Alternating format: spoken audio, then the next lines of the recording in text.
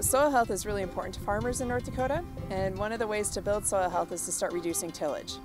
So we're looking at options of vertical till and strip till as alternatives to the chisel plow and how that affects soil health properties like aggregates, organic matter, and soil microbial communities. Then also we'll be looking at very detailed into soil moisture and soil temperature. The soil moisture and temperature we'll look at throughout the days at multiple depths, seeing how that tillage practice is doing for retaining heat in the soil. And what we're doing is setting up side-by-side trials so you can visualize and see how these systems are performing during emergence in the springtime when soil temperature is very important to getting in your growing degree days that are necessary.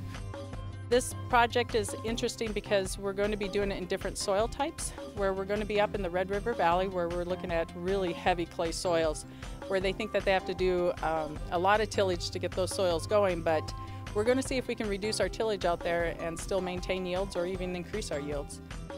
So this study is a really nice collaborative effort between North Dakota State University and also University of Minnesota. We know that Jodi DeJong-Hughes is an expert in the tillage area, and we want to bring that expertise to North Dakota. And we also want to take some of the soil health expertise from over here to Minnesota. So it's a really nice collaboration among farmers in the two states and also the extension programs and research programs in the two states.